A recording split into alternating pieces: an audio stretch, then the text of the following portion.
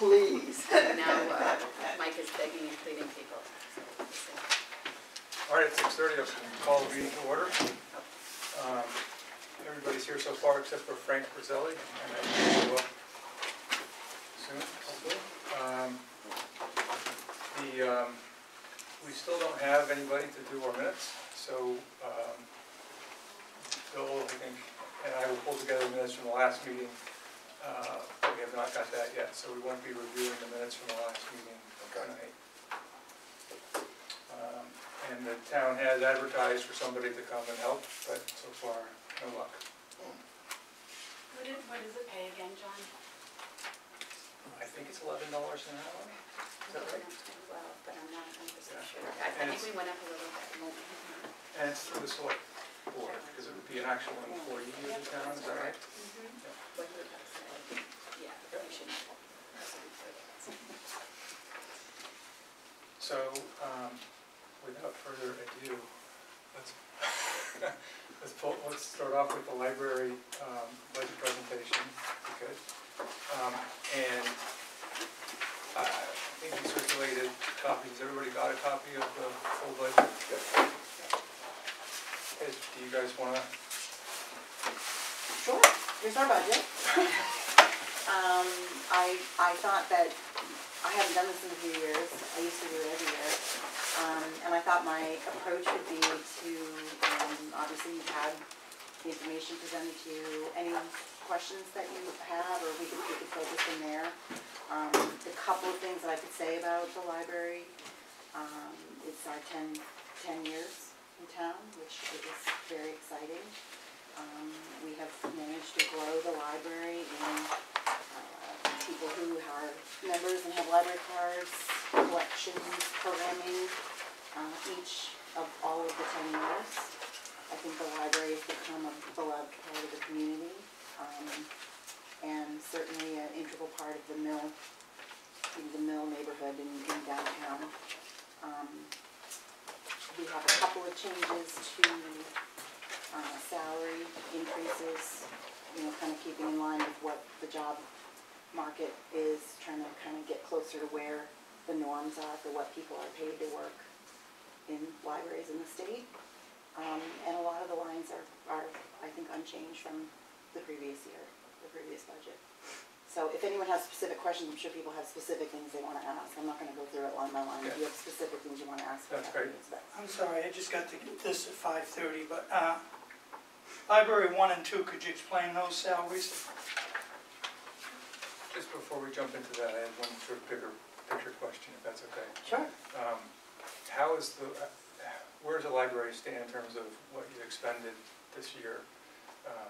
Are you on track for budget from last year? And do you think you're going to be over or under? We're on track. We're on track. I do a monthly budget every year that's presented at the trustees meeting, or exactly where we should be. Okay, it just wasn't in the report. So Yep, and I don't know, you had mentioned something about in 2017, all the money hadn't been expended. You had asked about that. Year to year, we receive outside income from donations, there's book sales, sometimes we receive grants for different things from different sources.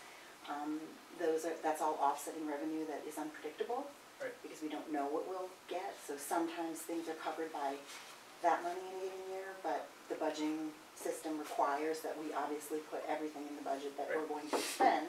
So there are those variations, and that can happen in those situations. Caroline also told me today that the quarterly that you see shows what she's expended, but Sarah is also expending money from an account, so that it may not be exact what Caroline is expending and what Sarah is expending add together to be the total, and Caroline's report doesn't always reflect that. So that may have been part of what you were seeing as well in 2017.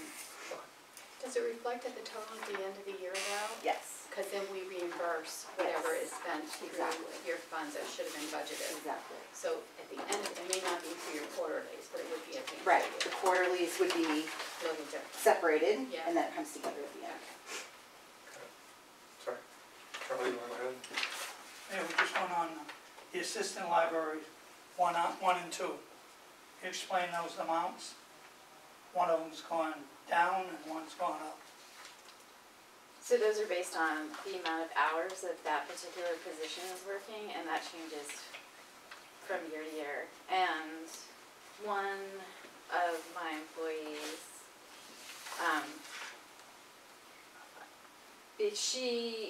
she got bumped up $1 an hour, but my other employee got bumped up 50 cents an hour this year. And that's based on performance. These are both women who work at other libraries where they make $5 to $6 more an hour, and they have years of experience. So for me to get them at the rate that they're willing to work. So you evaluate every employee. Oh, yeah. Absolutely.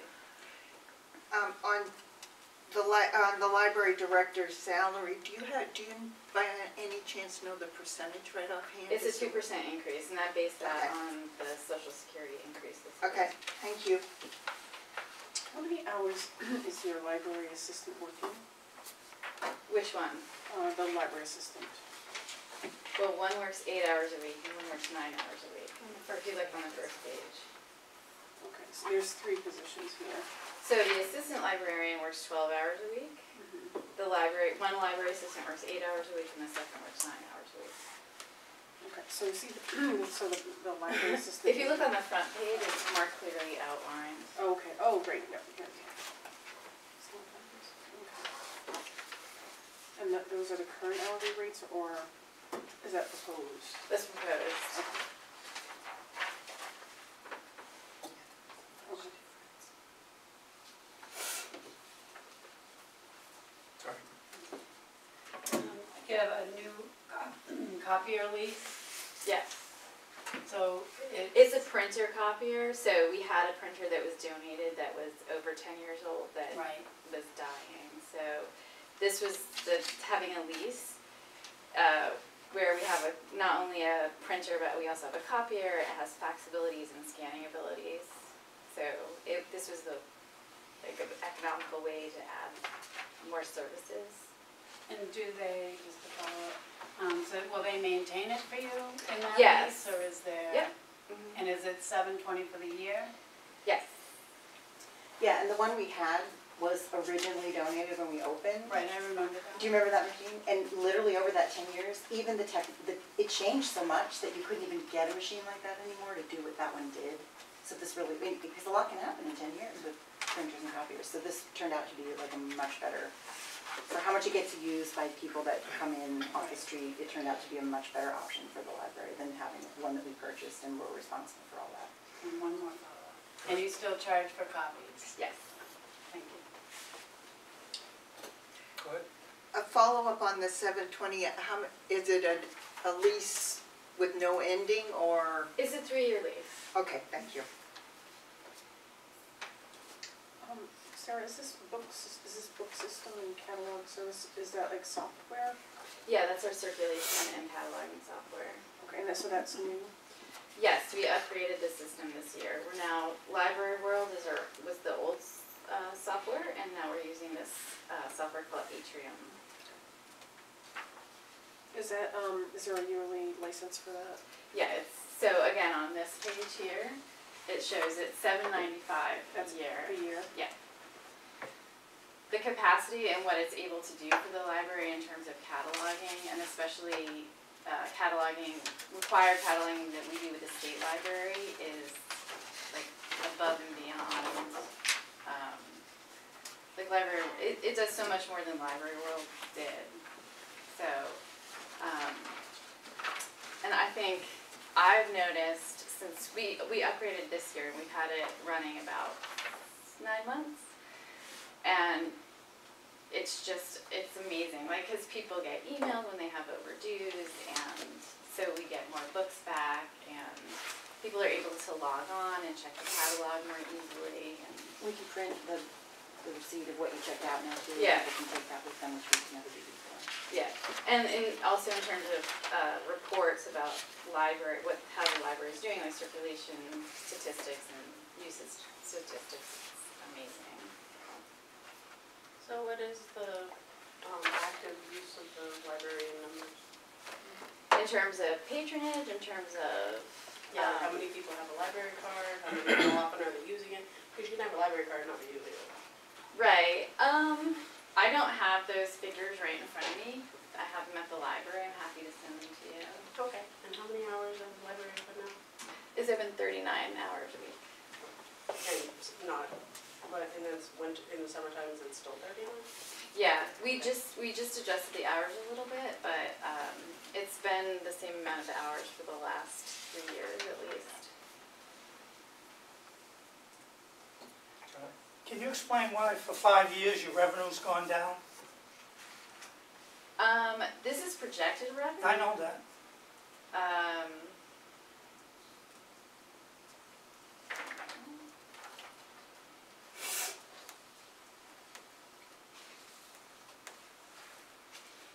I can say a little bit about that. I think as the library was launched, a lot of people came forward with donations and support, and we had money that came from organizations that, you know, weren't even local. I mean, people from around the country sent money and made donations. We had certain grants that had to do with the status of where we were at in the process. And I think once the library becomes established and set in the community, people perceive it a little bit differently and feel like they're paying for it in other ways. Okay. So that changes the profile a little bit of how people decide to donate. We had a grant from a family.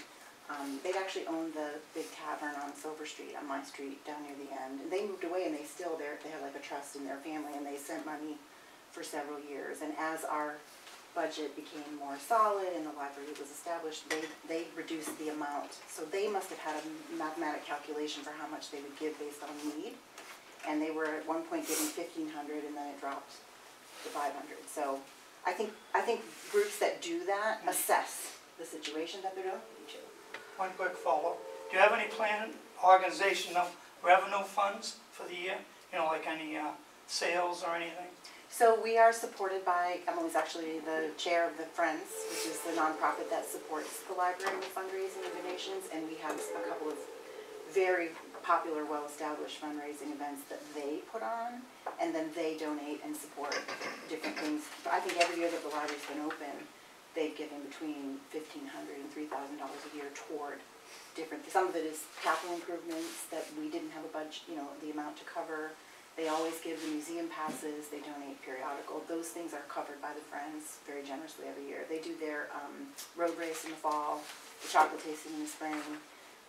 We actually do a pie tasting, the trustees and Sarah and I do a pie tasting in November, and, you know, we're $400, $500. So we have certain things we do every year. Yeah, that we that's what can I was pretty much cover. Okay, thank you. And the book sale's ongoing, you know, the book sale's always going as well. And that goes like this, because you never know what you're gonna have out there, so. So, what do you, excuse me, book sales meaning you're selling books from the library? So and people then donate books, but we also, as things move out of circulation, like they become a little older, or we get multiple copies because somebody donated, those things would all go out in the hall. So- You've been down there, you know where the Yeah, hall is. so how do you yeah. get your new book? How do you get like new books? Are you purchased or? Yeah. Okay. There's a line in the budget for collection development. And then just one last question, Brent, I saw the last 3 years has been $18,900.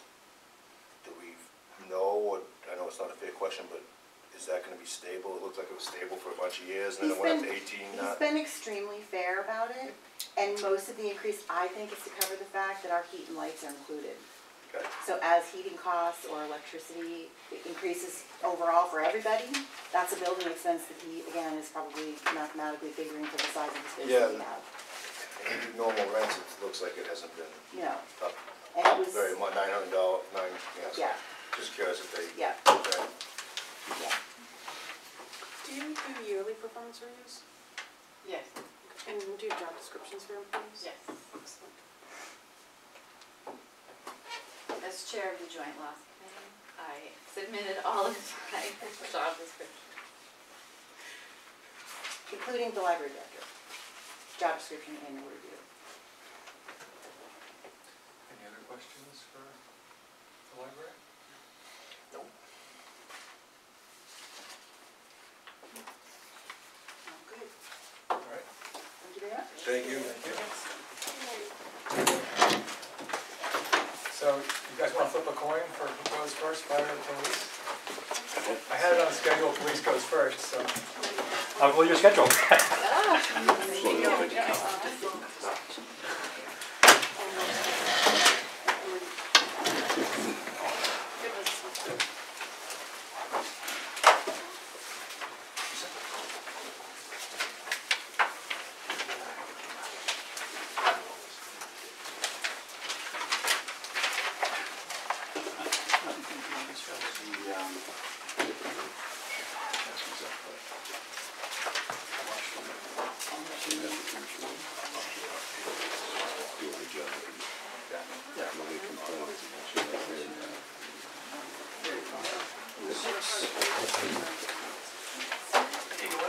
Pass it around, please.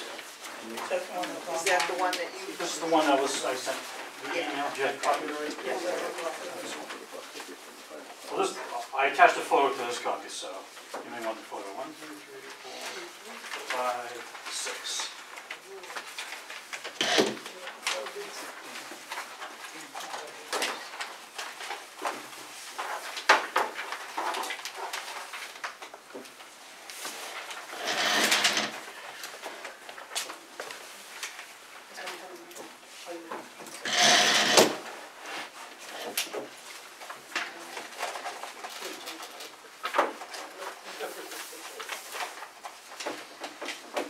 So, do you want to start with any kind of a presentation of the budget, or would you like us to jump into questions? How would you like to do it? I think what we'll do is we can start by discussing the proposed changes, and then if you have any specific questions over the entire budget after that, if that works for you. Just like the last one, though, where are you guys in terms of expenditures for the year? Are you on track? Schedule? Lieutenant? We are on track, and by the end of December, we will not go over our budget, that we can guarantee. So there's money in different lines that we can move around and balance it out. So right now, we're down 2 to 3 full-timers, depending on what happens. Officer Stevens retired, so his position is open. Officer LaJoy's out on maternity leave, and we just got yes, Sean DiPasquale back, sorry. He's our officer with cancer. He's also facing a possibility of liver surgery, which will then put him out for 3 to 4 months, up to a year, depending if they do one side first, then the second side. So right now, we're trying to make it work with Will Hancock and I, and the part-timers, and the chief filling in as he can. So that's kind of where we're at right now. But there's money in Officer Stevens' line from him retiring. Also, Joy's right now out on FEMA, so he's not even getting paid. He's just taking the 12 weeks that's underneath the FEMA, so there's money in that line. So we do have money that we're making it work with. So that's kind of where we're at right now. Is there something unanticipated that has you concerned?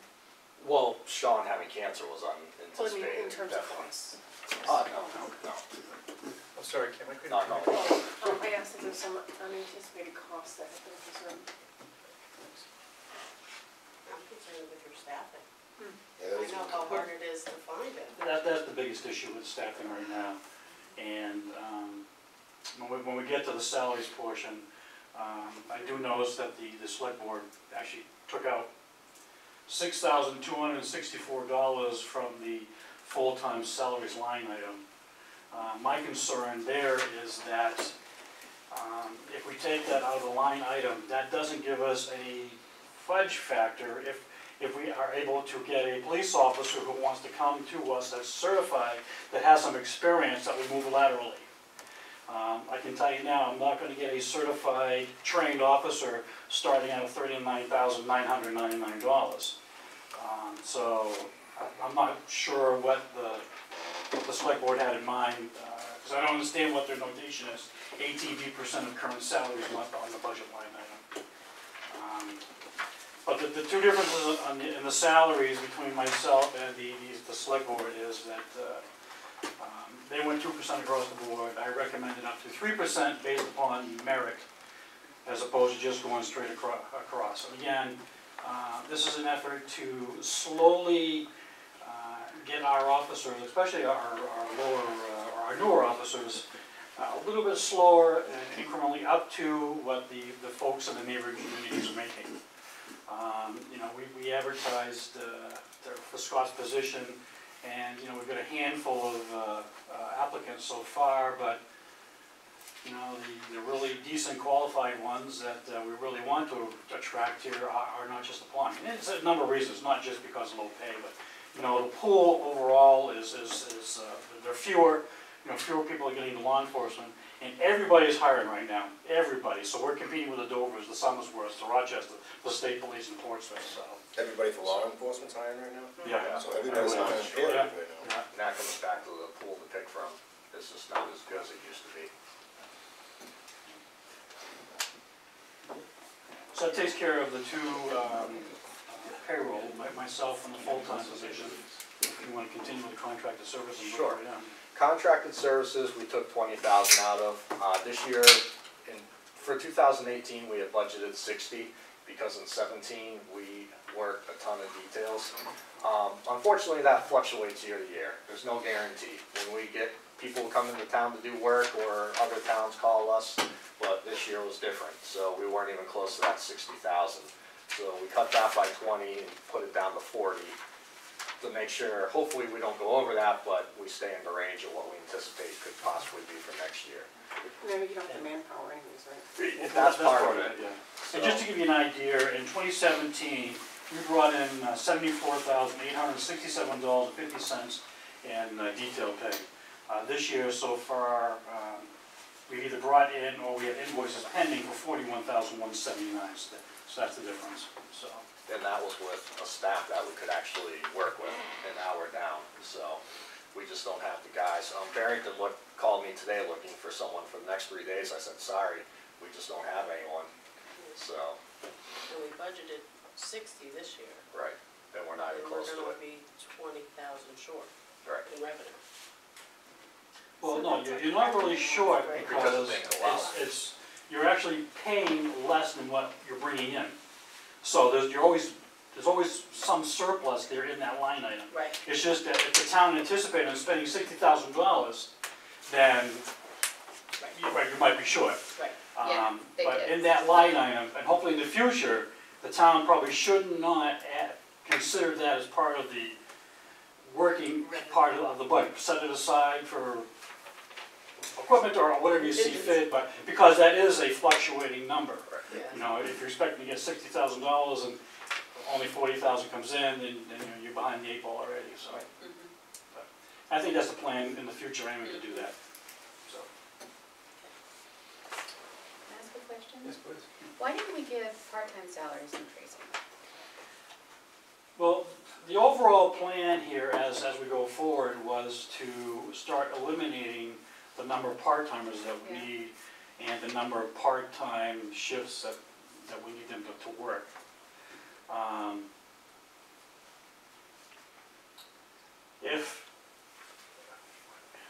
Even if we use the part-timers more next year because Scott's not, position hasn't been filled, you know, prior to taking out the $6,000 in that line item, there could have been extra money that would have been left in Scott's line item that if we needed to use for part-timers or for overtime, it was already built into the budget. But the overall plan is, going forward, is that we're going to start reducing the number of part-timers here and the number of hours they're doing the work. But they're never getting an increase in their hourly rate. They're getting, yes, Oh, we're they just are. getting less hours from them, Okay. Yes, they are- So yes. they are getting They are an getting increase, increases in but their you're in your own pay. budget. but, Okay. right, But it's Okay. being absorbed. I'm sorry? It's being absorbed into that line. Okay, we're just getting That's all- fewer. that's my yeah, point. right, we're just getting fewer hours out of them now. okay, very good. Payroll taxes and retirement came from Caroline. Those are numbers that she figured. John, can I just Sure, ask a question? Why, with part-time, there's no benefits, so it's a cheaper cost. Why do less part-time? Is it harder to get part-time? Is it? It is now. You know, years ago, just like the fire department, you always had local folks that wanted to participate in the community, be firemen, be police officers. You know, we're not seeing that now. I anticipate that, you know, I've got a part-time officer who's been with the department for 37 years. Recently retired from the Navy Yard. I imagine probably the next couple of years, he'll probably be gone from us. We just, we can't fill full-time positions, never mind the part-time positions. Especially when, we're only paying our part-time folks here $16 and some change. When you go to the sheriff's department, work part-time, starting at $25 an hour. So again, we're not competitive. So the plan was to bring on an additional full-time officer, meaning Di Pasquale, with a long-term plan is using him in place of some of the hours the part-timers used to work in the past. And now he's just rotated right into just keeping us afloat again until we fill Scott's. So. Okay. Equipment, it has gone up $1,300. We have an aging camera that's been sent out several times for repairs. It needs to be replaced. Everyone knows what's going on in law enforcement. Those cameras are great for us. They keep us safe. They keep everyone else safe.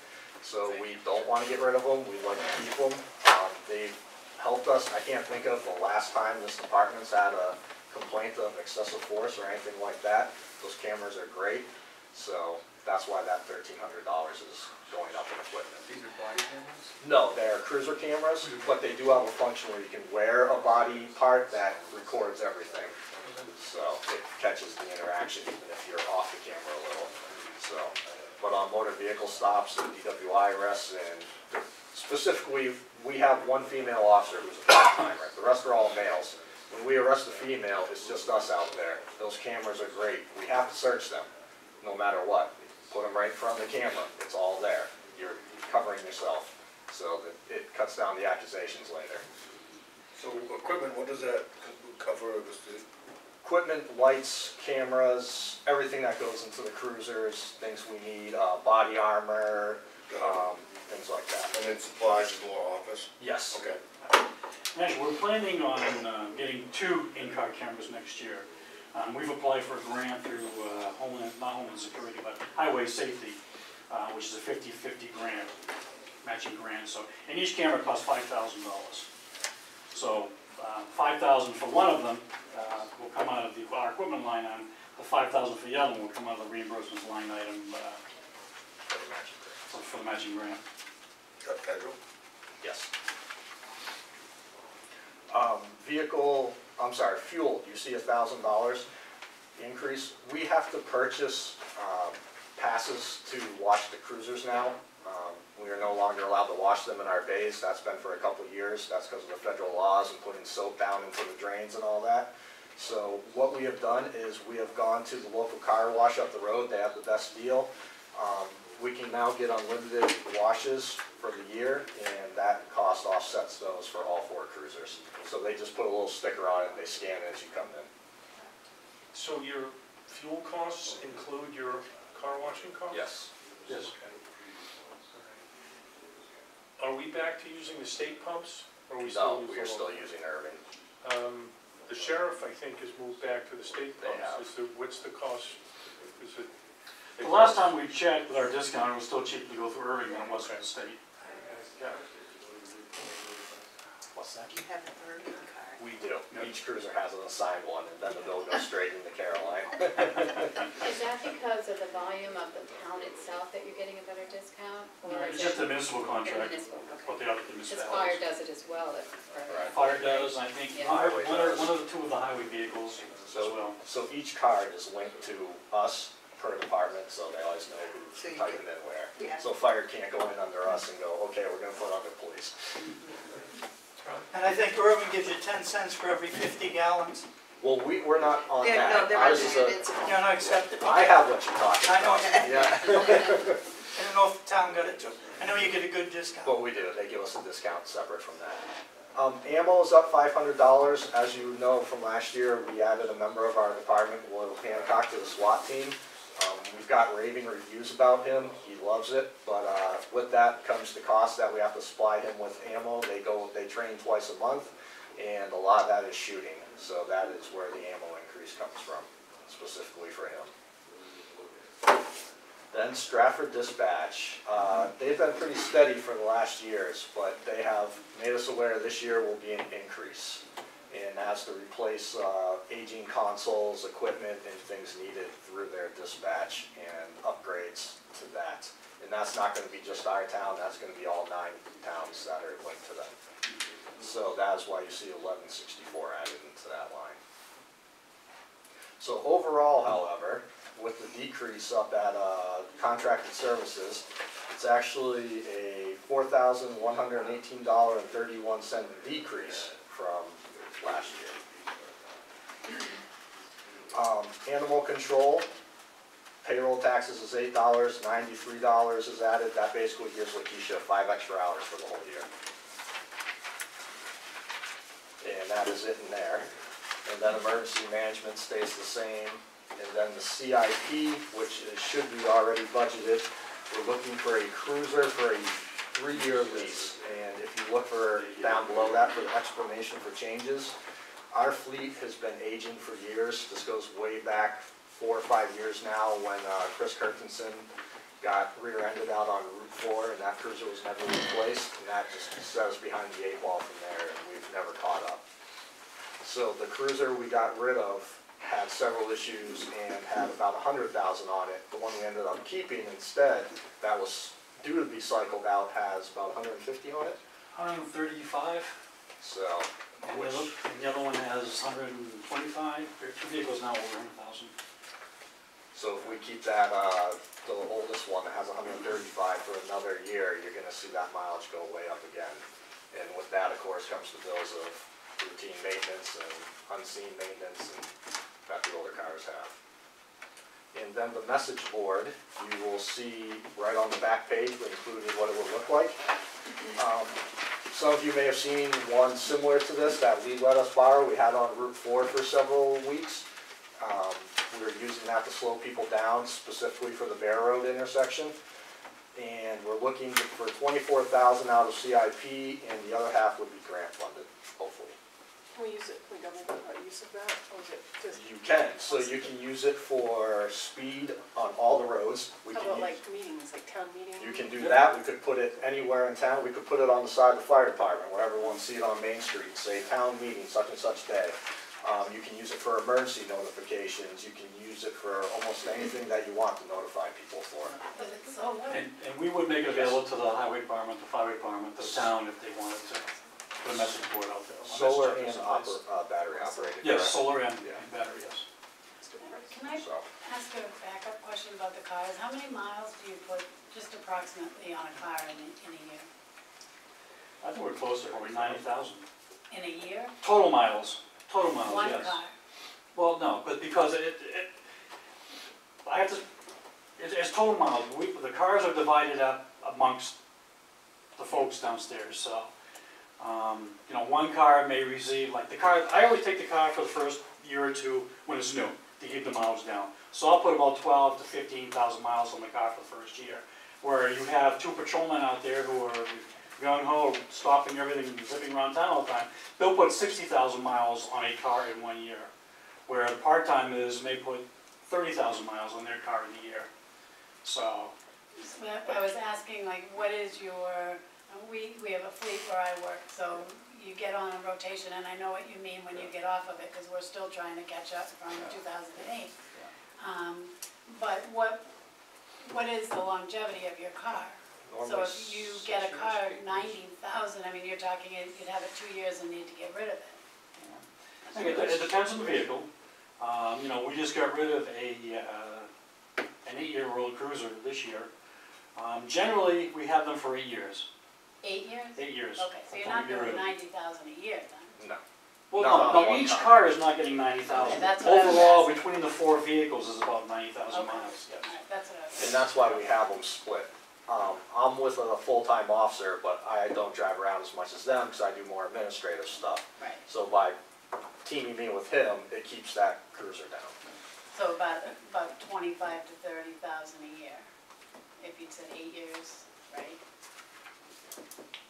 Approximately. I mean, I'm just trying to Yeah, think of you're what talking about- rotation do you need to be on so you can get out of this funk, because once you go Well- over 125, you're throwing money into Right. a hole. And unless the you plan has really always want- been every other year, we purchased a new vehicle. Actually, for 3 vehicles, we leased them in the past. But we got kind of out of sync because of that one collision. And since then, again, before the cars used to just come and take car, whatever car they wanted. It was, everybody wants a new car. Mostly, so that was getting the mileage, high mileage at the beginning. So that's when we decided to start assigning cars. Take a officer who is really aggressive and goes out there and stops all the cars, does a lot of traveling, and pair him up with someone who doesn't travel as much and whatnot, so we can kind of keep the mileage down. But we are at the point now, at the end of 2019, we'll have one car that will probably have almost 200,000 miles on it, and the cars that the part-timers use will probably have about 160,000 miles on it. So that's why, rather than wait until 2020 to purchase the next vehicle, and I have to come in and ask for a whole bunch of extra money for 2019 for repairs, I'm recommending to the select board and to the town that we lease a vehicle next year for 3 years. And in 2020, we lease the next vehicle. I think somewhere down the road, if we continue with having the vehicle assigned the way we have it right now, we actually might be able to skip one rotation and actually save us the purchase of a vehicle in the very near future. So when you say purchase, we're not really purchasing, we're leasing them? and giving Well, them it's back? a lease purchase. It's actually just financing. That's exactly what it is. You're paying X amount of dollars for 3 years, and at the end of 3 years, you give them back and the vehicle's yours. Okay. Yeah. Okay, on the lease vehicle, is there a mileage limitation? No. Because the idea is that we're going to buy it for a buck afterwards. Yeah. So, Got it. what would be the difference, I mean, so why not buy it outright? Like, what would that save other than the obvious chunk of change? Well, I'd have to ask for $50,000 in 2019 to replace a vehicle, to purchase a vehicle and equip it. And then, we're not scheduled to actually really purchase one until 2020, if we go by the end of the year. So right now, we're putting $25,000 in the CIP line item towards vehicles every year.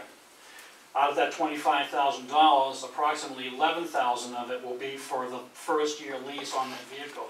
That allows us to have the $13,000 in there to equip it. In 2020, you got $25,000 in that line item again, $12,000, roughly $11,000 or $12,000 times 2, and the $25,000 to lease that vehicle. So we're going to stay within the $25,000 that we're allowed every year. However, we're getting newer vehicles just a little bit sooner, so I don't have to ask for a substantial increase in the vehicle maintenance line item.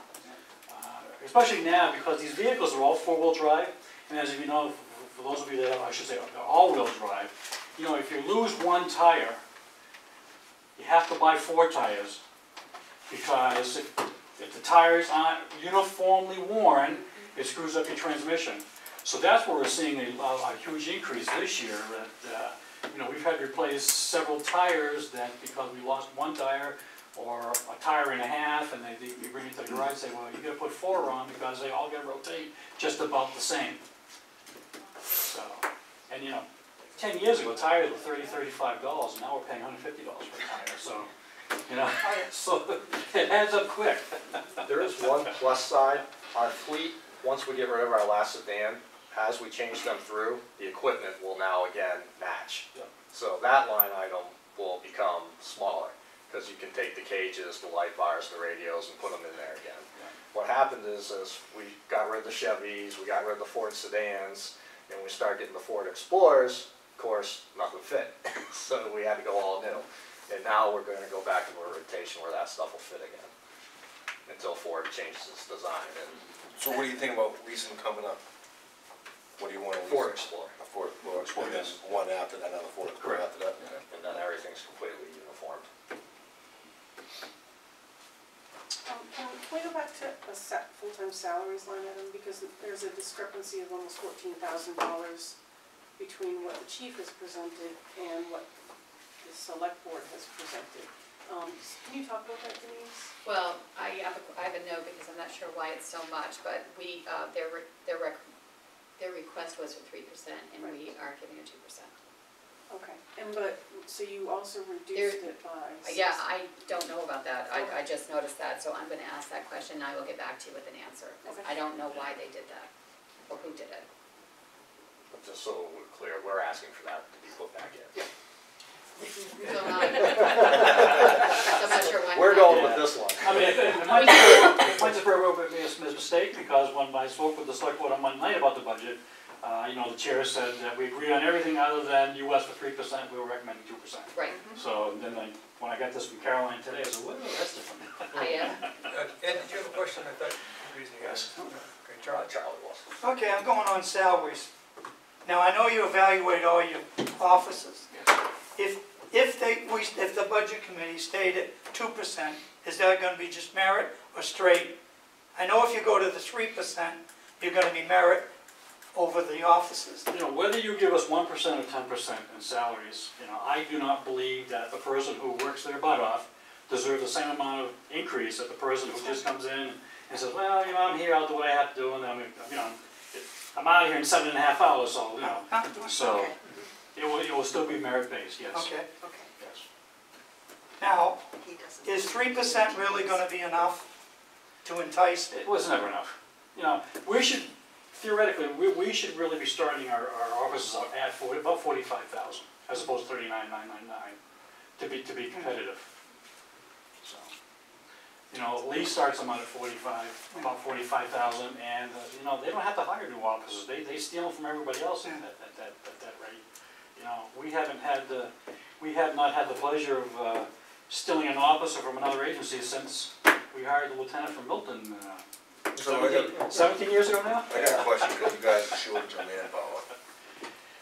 If there's a situation that comes up in the near future where you can hire an experienced officer, is there a way that $6,000 can be allocated as opposed to 30? Wasn't the $6,000 a mistake, or is that? No, I'm saying, right now you're saying you're gonna start off, the new officer starts off at 39,000.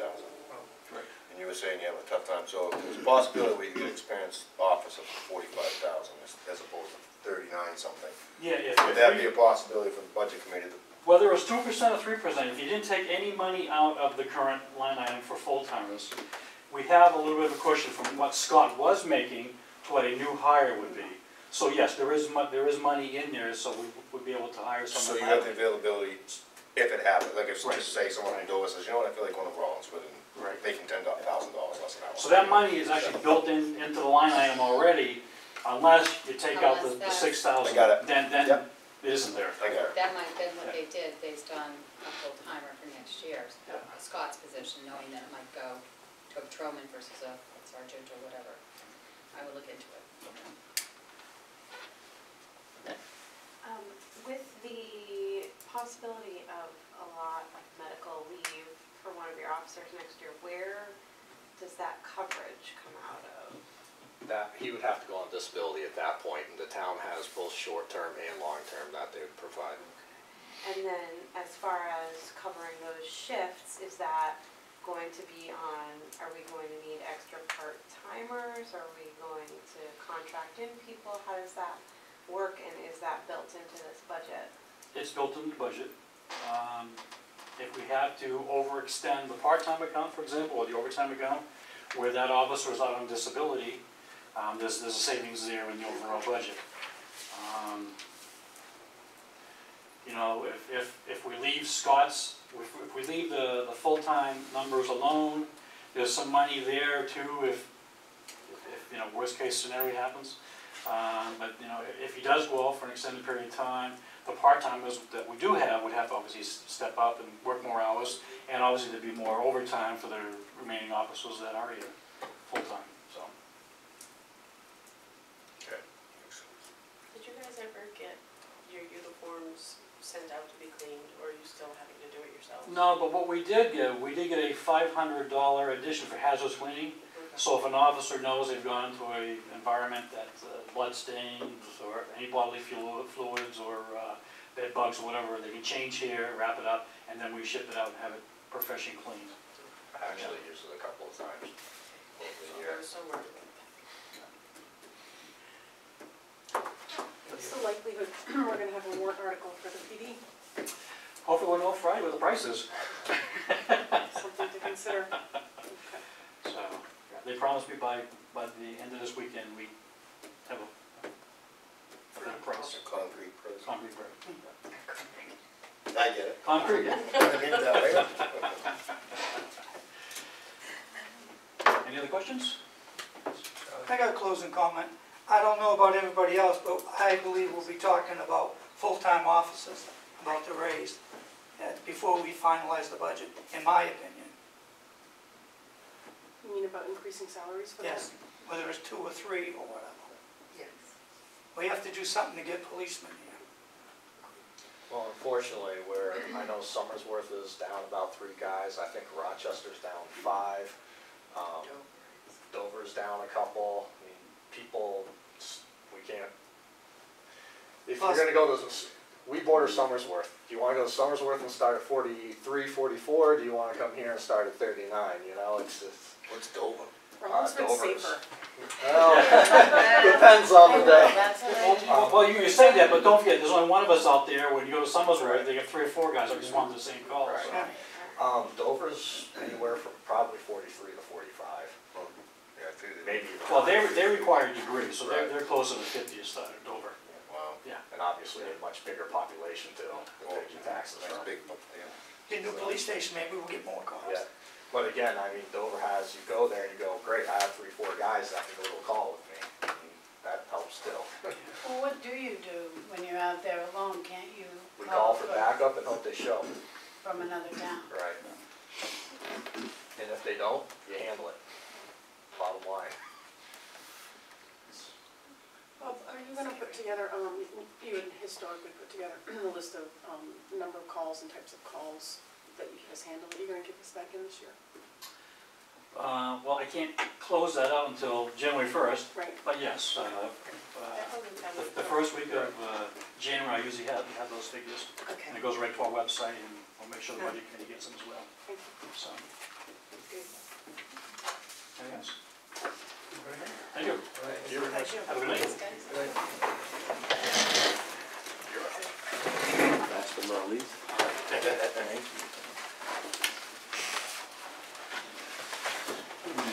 Hello. Something nobody sees is somebody, also, maybe not so, starting around here. So all we got was the town's budget. Budget, well, this is kind of a summation of where I'm headed.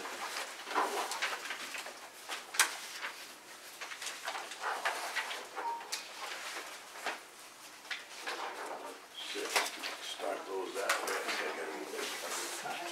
I wanna just read over that for a second. That kind of surmises everything where I've identified the areas we need to work on. Did you come up short, Jody? No, it's coming, it just a little slower. You got one too, Lee? Got it. Counted right, that's a good start.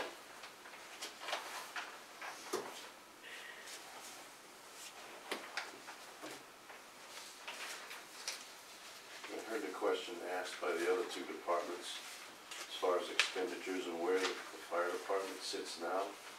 As of 3 weeks ago, we had expended 62% of our budget.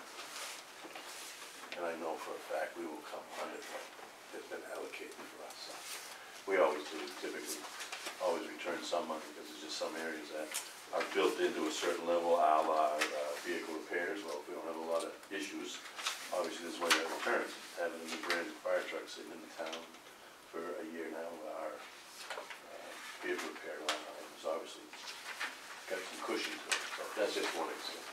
Okay, thank you. Do you have, the report of your 18 expenditures? We've asked for 2 to 3 years back. I have some for it. I don't have anything beyond that with me today, no, but I just have some of where I've been, what I've used so far this year. Do you think we could have that together before our budget committee workshop? When is that? I don't know. When is that? That we have. Oh, It's in the regular budget. Is it same line item, same all thing? It's all You're the good, same. you're good, you're good. Nothing changes. There's only the one change we'll discuss a little bit tonight. Okay. But I know it was, yeah. Yep, all right. A Yeah, change from what's in It's here. really just the outliers that aren't doing. If you read on the, what I just passed around, if you look at the second one under radio equipment. Matter of fact, we'll start discussing that one first. I think that might be really easy. Okay. You asked me about the line items and where we are. Those are pretty much the same, and they've been the same since I've sat in this seat for 6 years. Nothing has changed as far as what we plug in for line items. I wanted to add one this year, under there, because that's why it has 422 with a question mark. Because we have issues, radios are gonna become an issue, they are an issue now. When Dover did an upgrade, they did $1 million upgrade to their whole system, and they took them 3 years to do it, they finished it last year. When they finished that upgrade, it actually improved our communications within our community immensely. And also with what they did is they added another cell tower down by the water treatment plant, which sits down on Middle Road, so they have three huge cell towers. And they actually put one of the repeaters back up on top of Garrison Hill, which was huge for us because it's aimed right at our community. So our communications, which were always an issue, as we couldn't even talk to each other like I am to you now. If we were down in the hole down by the mill, I couldn't talk to somebody at the post office, just because of elevation issues and where we're bouncing signals off. That's improved. The second thing which has helped us is the fact that they put in a repeater up on the water tank at the transfer station, which helps with the local channel between highway police and us, so that has improved. But in this whole process with Dover doing their upgrade, Dover went digital. We can't afford to go digital because that would be hundreds of thousands of dollars. So in their upgrade, they had to keep one component, which was analog. They still use the analog repeater, which sits on Garrison Hill, to set their station tones off. And we had to, they were originally gonna go digital, but because of that process, and we don't have the ability to go digital, we had to stay analog, so we needed to have that repeater. That repeater, and if you look through the packet that I gave you, the second page is an MOU with the city of Dover, because we had to purchase the repeater. Oh, we purchased. We had to purchase the repeater. I Otherwise, thought it was just under the understanding. no, we're gonna own it. The MOU is a 3-year agreement that we need, that Dover actually made the ability for us to do that, rather for us coming up, which was originally gonna be 18 grand, like now we need your 18 grand. We got a 3-year MOU, and it went from being 18 grand to somewhere around 13 grand for the repeater. The way the system all worked, it came down to the point where we saved quite a bit of money over the whole thing. And that is gonna be owned by us, the community. It's gonna sit on the best possible place that we can use for any sort of communication. Not only for the fire department, the police department uses that also. So that's what the MOU is for. So that second column there is why I wanted to add a new line item to all the budget line items that we have now to cover the MOU. So question about Yep. the way that, so if it's, so we have 15,000, but we're only paying 44.52 a year? Yep, So why is it 15,000, why is it not 44.52? because I want to buy some portable radios. Oh, so there's additional equipment there. Yes. The Should other that be capital, Denise? There's gonna be purchasing some from CIP. Oh, in addition to this? This is, yeah, because he presented his budget before we voted on CIP. So we'll be talking to Mark about that as well. But we are gonna be purchasing additional through CIP. So in addition to the 15,000, there's more coming out of CIP for this? So how come it's not all coming out of CIP? I'm sorry? How come it's not all coming out of CIP? I don't know what it is, I don't remember what the number is, I don't have it with me, but we have, I don't remember how much it is. The but I CIP will- number? Or Yes. warrant article, I should say. The CIP number that we were talking about was originally to purchase an air filling station for the fire department, so we can fill our air No, bottle. I'm talking about radios. Yes. There's one for radios, not for the aircraft though. We don't have a CIP thing in there now for radios. Nothing. Yeah, we did. But- Denise put one. I don't have All right. any emails on there. I'm sorry? I don't have any emails on the CIP. I don't understand the question. I'm on CIP 30. Right, it was the board of selectmen that put it on. To send everything to the board. Guess This one? not, Okay. guess not. Guess I will. I guess I phrased the question wrong. Should it be a warrant article? It is going to be a warrant article. Okay. You have to do it because it's capital. Yeah, but I mean, this 15 too. I don't know, I'll have to look at the number that we have in CIP and see if it contained what he was having in there. Okay. So it would offset versus, it would be an offset to it, this line, Mhm. but I'll get back to you on that. Well, go back to the radio issue, the bottom line is, I think we've discussed this before, and I know some members know that, the radio equipment that we currently rely on is over 20 years old, that was given to us. When the state got grant money years ago, and they upgraded all of their radios, they got shipped out to local departments. The radios that we have now are that old and they're unrepairable. So I got 4 of them sitting on my desk that nobody will repair them anymore, they're too old, the equipment is just not maintained, they don't make parts for it anymore. So as each one of these portable radios begins to fail, obviously our ability to communicate amongst ourselves on any kind of incident is totally deficient. And if it continues to go like to this point, I'm not gonna be able to put guys out in the field because they're not gonna have a radio, not gonna be able to talk to each other. And I'm not gonna do that. It's just not gonna happen, safety-wise, because all we're doing is setting somebody up to not come home. And that's not gonna happen, not under my watch. So the reason why we're doing this with the radios and why it doesn't cover just 44 for that line item, I wanna start purchasing new portables. And we've already talked with that with the select board, to be able to purchase some of these. One portable radio costs $5,000. I need 25. I didn't want to put that number in right now, but you didn't want to see it. Nobody's sitting at this table. 25 portable radios at $5,000. Correct. To replace all of them, to put them to today's standard. No, I'm I just wasn't gonna suggesting put that before. number, I wasn't gonna put that number in the budget. And these new portables will be digital compatible, correct? Yes, Okay, so we're- analog and digital. Okay, so we're gonna, the new equipment we're buying is gonna move to digital so that we can get, analog is gonna go away at some point. Eventually down the road, analog's probably got a 15-year lifespan left. Okay, But with the radios that we're getting, because some of the communities which we do respond to talk on digital, and we're on the analog side, but these radios have the capability to do both. good, okay. So you have 25 people on call every day? Yeah. You know how many I might get on any given day? We'll go to that next. Let me just give you a little update on it. I'm not 100% sure, but right now, the anticipation, I believe, is to add 65,000 more from CIP to buy more radios Okay. this year, Maybe not that's, next year, okay. for 19. Because I know we were talking Fords. And that was when we were gonna take the money from the filling station and use that. That's when I came and requested that. Yeah. Because the priorities had switched. Yep.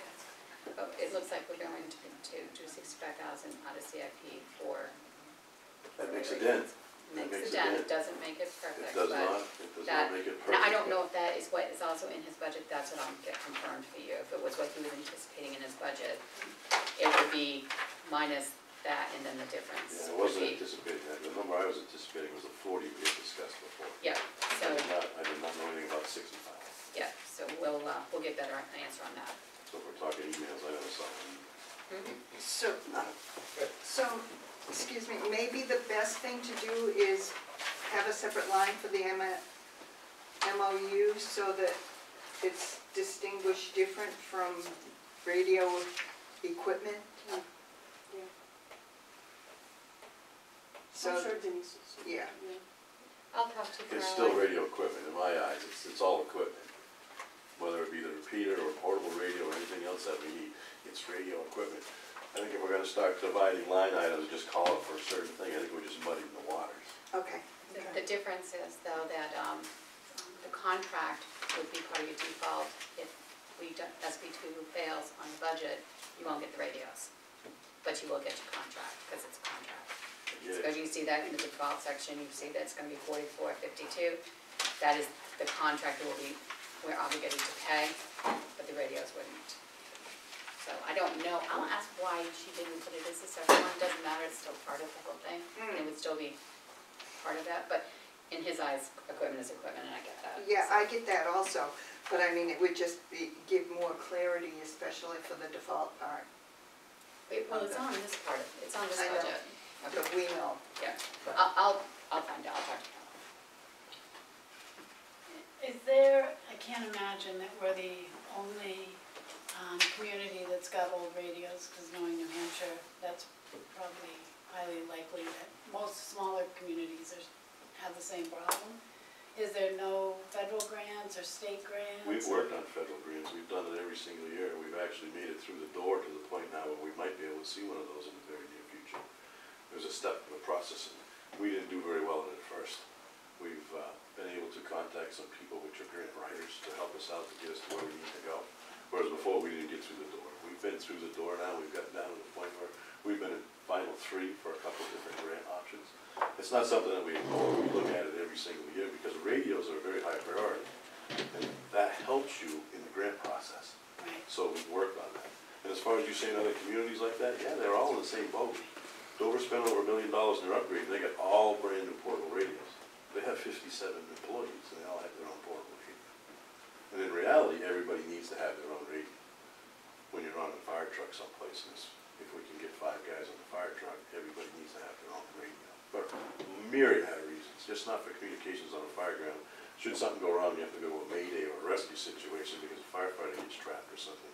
You need to have these radios that allow you to jump from channel to channel and bank to bank. That's where we have to go. Well, that's why I'm asking if there's grants, because we're not as big as Dover. And I know there's tons of small towns and smaller than us who I'm Yep. sure are in the same situation, so there's gotta be some money. You know, and actually, smaller communities actually have a little bit higher up on the list than Right. some of the larger ones, because exactly what we're talking about here, the funding and the budget Right. is just not the same. But you have So we've somebody who's tried. helping you with grants, Yeah. because that's. Yep, yeah, the city of Summersworth has been very, very helpful, helping us get through the door. And I'm hoping in the very near Have future they that gotten any, do you know if they've gotten grants at all, or Summersworth? Summersworth has gotten some grants. They just got a grant for $280,000 for a new air man, which is a unit that goes to the scene and fills firefighters' bottles. They've got that. But that's a community mutual aid thing. That's just not Summersworth. That was not just written for them. That was written for the 12 communities which are in the mutual aid district. So we have a part of that also. Got it. Mark, on average, how many calls a day do you get where you have half a dozen guys that you have to call in? How many calls in a day? Well, anytime there's a call, everybody receives the page. Whether they're available to respond or not is the question. And the way our system is set up right now, we had a call before I arrived here tonight. We had to go to South Berwick to help them with a call. I actually had 7 people at the fire station. That's a pretty good number for us. 7 people. A couple of them where they just forget, oh, I gotta go do this, or I gotta go do that, because they can't always commit to what it has to be.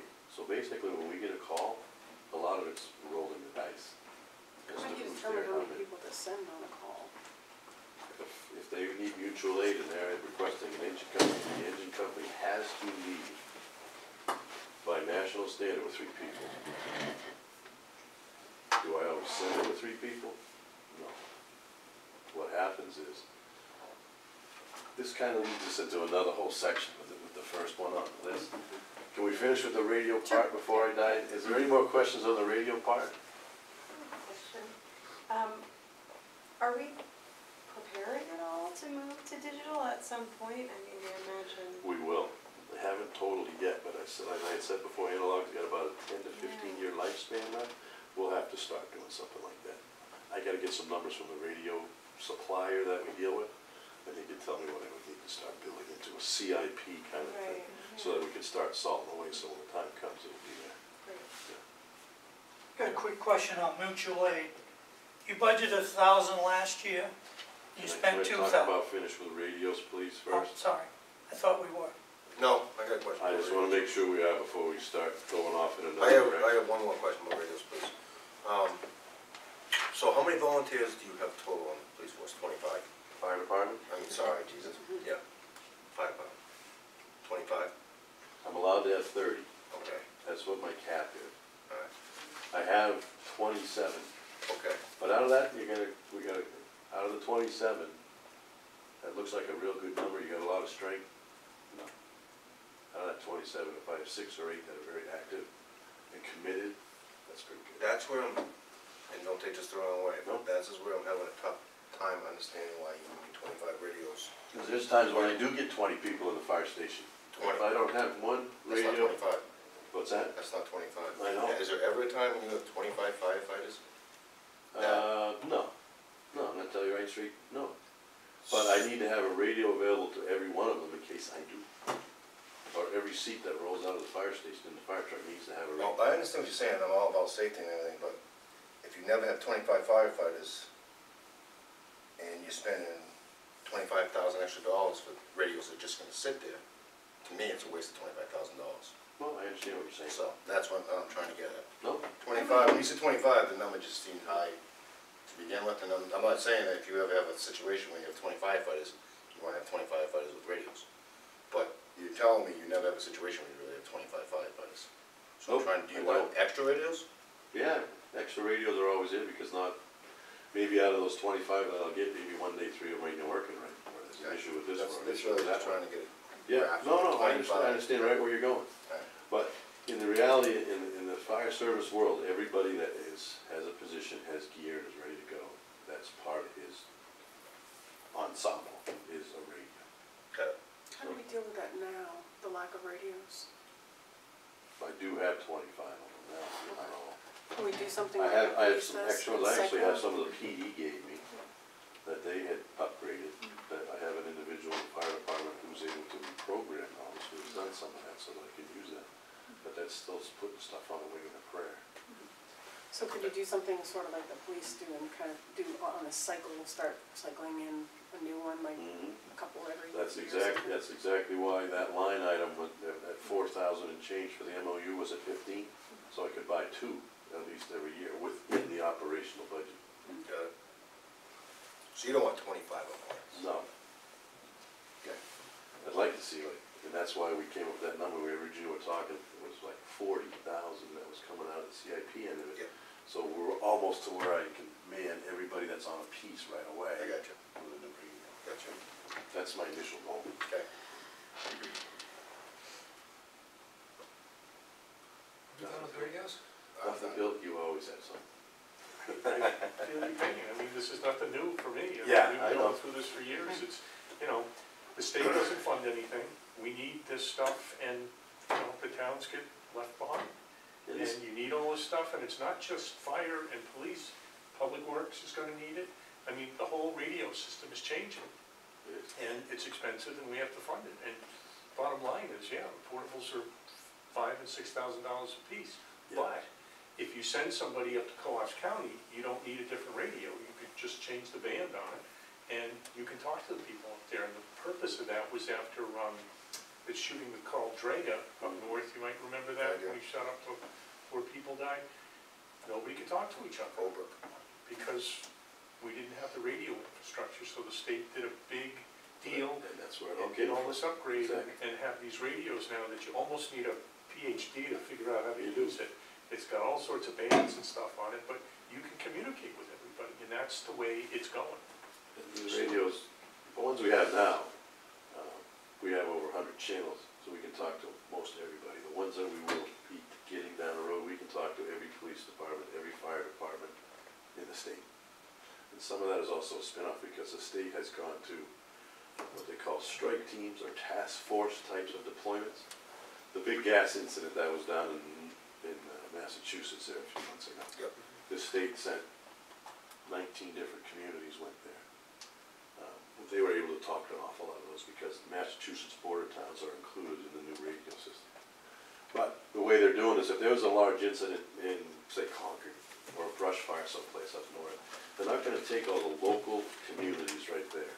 They'll initially go, but if they need more backup, they're going to go to Keene area, they're going to go to the Seacoast area, they're going to bring in those resources. So that's where these radios also have to be used to be able to do that. I think there's an effort to go nationwide with it too, so when we send firefighters out to California, they're geared, those radios are gonna be able to talk out there, the same thing with the cops.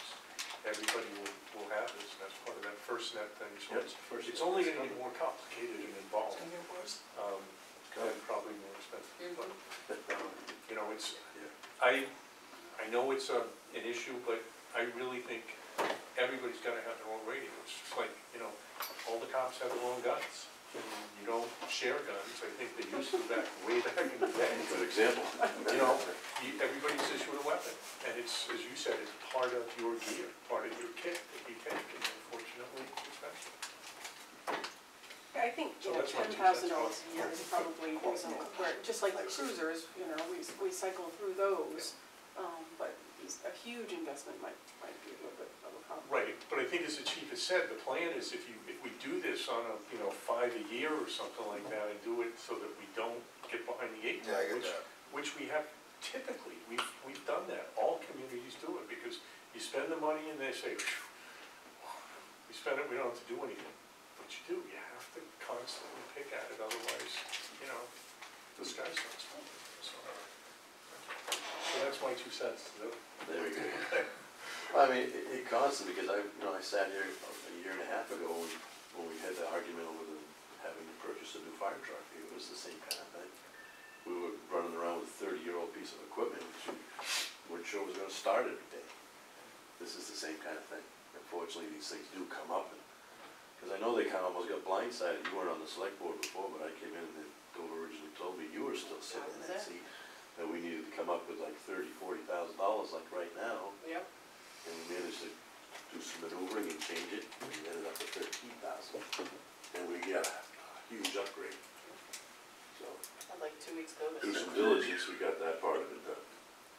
But that's why the CIP is so important, because everything you purchase has a lifespan, and as soon as it's purchased, it should go back on the plan. Well, it's not ever gonna come off, it's just gonna continue, but you can do allocations a little less once you get your amount that you have, and you can lower it a little bit. So that we don't end up in this situation. Okay, what's the next topic? I'm done with it. Right there, salaries. No, I got mutual aid. All right, go ahead. You budgeted $1,000, you spent $2,000, and you're budgeting for $1,000 this year. The $1,000, that mutual aid is the dues for the mutual aid agreement between the 12 communities that are in the district. But it was budgeted for $1,000, and you spent $2,000. Yeah, because it didn't get paid for the previous year. That'll do it. Thank you. I have the 2019 bill sitting on my desk, so that won't happen again. That's what happened. Okay. No, good catch. The next one was the salaries, and it's along the same lines that we just talked about with radios and adding things to build up a line item. I sat here listening to the PD talk about how they can't get qualified people because they can't pay them. You can't find somebody for $11 an hour to take your minutes at these meetings. They can't man anybody at the transfer station for $11 an hour. I'm lucky I can pay a firefighter $8 or $9 an hour. How disgusting is that? I feel very embarrassed sitting in the seat when I have to try to justify that to individuals at the fire department when the guy at the dump makes more than you do. That's just my opinion, and it's sad. Or the secretaries make more than the people at the dump. It's the same issue. We don't have People are any not, people are not available to come and do volunteer like they did before. It's just not there. We discussed it, you asked me how many people I had show up on a call. There was times in the last 6 months where I was lucky if I had 2 or 3 people show up. And meet the national standard, you'd have 3 people on a fire truck. There'd be times we'd send the fire truck out with 1 or 2 people on it. And the reason for some of that is because I know they're coming, it's just that they're ways out. 3 years ago, we had 11 people live in this town that were on the fire department. Now we have 4. Every one of them has a full-time job and works someplace else. So when a call comes in the middle of the day, luckily we have some people that do shift work that are available, and I know some of their schedules. I typically work locally enough so that I leave what I'm doing and I will respond, but it may take a little bit longer than we need to really have to get on the road. So a lot of it's rolling the dice. And it's tough to get people to come in and try to convince them of what we need to have them do. I will say this, that in the last 3 weeks, it's kind of been a revelation, is the fact that for us to find personnel is like impossible. I've had 5 people walk through the door in the last 2 weeks that wish to join the fire department. A lot of them are from American Ambulance. We had one guy that was there last year, he went and got certified. He's recruited some of those people from that organization that would like to get in the fire service. Fire service and the EMS service, everybody knows, is pretty much hand in hand. So they're looking to get their certifications from the fire department, have their EMS skills, and then they're gonna go sell them someplace and get a career job someplace. It's the same thing that Chief Ducharme said here, most of the local fire departments right now are hiring. They can't find the qualified people either. So, it's very hard for me to even find anybody, like, come on over here, I'll get $8 an hour. Pease is the lowest paid fire department in the area, they pay 13 to walk through the door. Dover pays 17 to walk through the door. But those are full-time positions, correct? Yeah? This is a volunteer, right? So I just wanna make sure I understand what we're talking about, so we're not comparing apples to oranges. Yeah, no, Right, but, I'm just, no, but apples to oranges. When the tone goes off, we all show up at the building fire, I don't care if you're permanent volunteer or on call, you're all doing the same thing. You're required to have the same level of training, the same certifications as a guy in Chicago, New York, Dover, or Rollinsford. It does not change. I think the point is people volunteer for a reason, you know, it's like public service, you know, they do it as a public service, you know, so I would expect they're not expecting to get paid like a full-time employee. I would sure hope they would. So, Otherwise, you're not so they're gonna- not really volunteers anymore, No, they're not. part-time They're not employees. volunteers. They're not. People don't Yeah. have the ability to come and volunteer and give up their time. You're 100% right. So they're part-time. People wanted to do that because I wanted to help my community, I wanted to be part of it, I wanted to do something. But It's also- not that way anymore. Also, I don't, the requirements for, you know, the certification, you know, you used to be able to just, I mean, we would grab guys off the street, you wanna be a police officer? I mean, literally, when I started, they slid a gun across the table to me and And said, badge. here you go, and a badge. That's it, try not to shoot anybody until we get you on the range. Seriously, and same thing I think with the fire service, you Yeah. could grab somebody, put them on the truck and say, okay, here's how you do it. You Hold on can't do tight, I'll that. show you how to drag a hose Yeah, and all. so it's not volunteers anymore, it's part-timers. True. No, the word volunteer does not fit anymore. They're on call, they're on call individuals. It's really the way to classify it, right? Emily? What do you, I know that it's pretty, it fluctuates a lot, I would imagine. What do you expect an increase of $10,000 to be able to do to that hourly rate for the people who come? It's gonna bump it up. I mean, I'd like to keep working it up, and this is my plan down the road, is this is not a one-time thing. Because basically what we're aiming at is it's a very short time around the corner, where this community's gonna need to have somebody here all the time. And if it's not all the time, it has to be a per diem or a basis, where somebody is gonna, we're gonna have to pay them to be able to respond to the station within 5 or 10 minutes. It's coming. So, It's right around the corner. We could almost be doing that now, because there's times when I'm the only one there, and it's just not a good thing. Me, it's a little bit different. I've been sitting in the seat and doing this stuff for almost 40 years, so I'm pretty confident that I can go out and do what I gotta do. But if I have somebody that shows up that's been on the fire department for 2 years, and he's expected to roll out of the station and start the proper steps needed to handle an incident, it just doesn't work. so most of these people are making, you said around $8 an hour, so I guess, is it? If we throw this 10 grand in here, Yeah, depending on how many show are up. they Yes. $9 an hour, Yes, or? it would tend to work that up till we can start to get to something where it might be a little more salvageable. Yeah. So, Mark, one of the things I don't know if we do see or don't see is any call statistics, like Bob provides call statistics, like. It's in the town report, Every year. So, every single year. the number and type of calls. It's in there every single year. Okay, all right, so we'll see that. It's a requirement for me. Can we see it before we go to the workshop to better understand what you're trying to accomplish? Yeah, we just pull out a town report, it's sitting right in there. No, this year, I mean, is it always about the same? Does it not really change? It's between 150, 200 is the average. There's Calls been a some year? years where we've gone higher than that, Yeah, for whatever various reason, but that's typically where it's been. and the type of calls are there as well?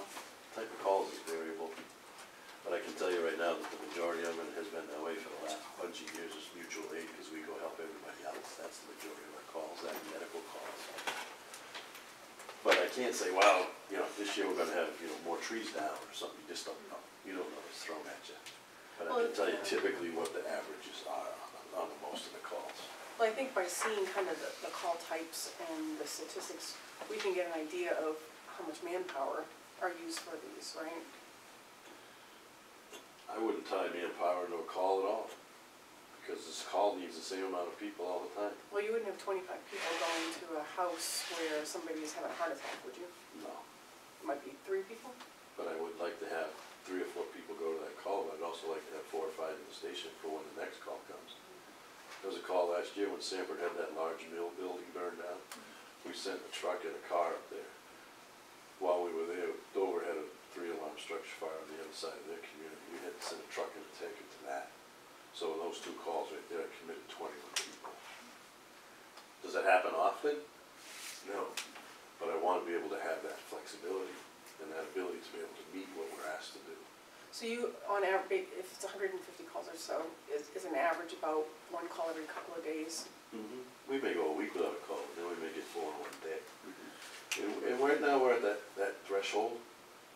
And as I said before, that, you know, it's gonna come to the point where the community's gonna need to have somebody on. In reality, this community, and how I envision what we should be doing is we contract our ambulance service to York Ambulance. And in reality, it should be the point where if that ambulance comes into this community, fire department should be responding. But right now, I know I can't answer every one of those, so we'll go to cardiacs, we'll go to respiratory, we'll go to what they classify as the most severe type of medical aid call. But in reality, we should go to all of them.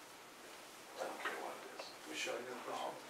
Are you still And doing? that would make it 300 or 400 calls a year. Do you have, just sorry, Yeah, Mr. go ahead. So do you have some like numbers around how many hours make up this $51,000? No, Can you put that together? I can give you a ballpark thing, because the number of hours. Great. It's so, I'd have to go back and look at every call and how long we were there. Yeah. So it average just- call length is an hour, average. Mutual aid calls can be anywhere from 3 to 4 to 5 to who knows how many hours. Went to Elliott last year, a year before that, they had the fire at the ARC recycling plant, we were there for 21 hours. Yeah, it's just a bit of a black box for us to, you know, make a decision on that. I would not get stuck on hours and how much people are there. The calls, the numbers are correct, you need to know that, but the hours are so variable. If you're gonna start basing stuff on that, you're gonna dig yourself a hole and not be allocating the proper funds to where they need to be. But everybody paid by the hour. Well, that's why, yeah, when they get paid by the hour and you say $10,000, it's hard to know how far that's gonna go, you know Yeah, what I it mean? is, yeah, I totally understand that. Yeah. And I have to sit down and figure out all these numbers. Once, in my vision for what I'm trying to say is, I understand, we sit here and we start talking about it. The same thing Chief Ducharme is. I could have put $50,000 in there, because it could be warranted. And that might bring these guys up to what everybody else gets. You know, because it's very hard to stand on the scene at somebody's incident. And I know what my guys are doing to these guys over here. We're all doing the same thing. It's very, very hard.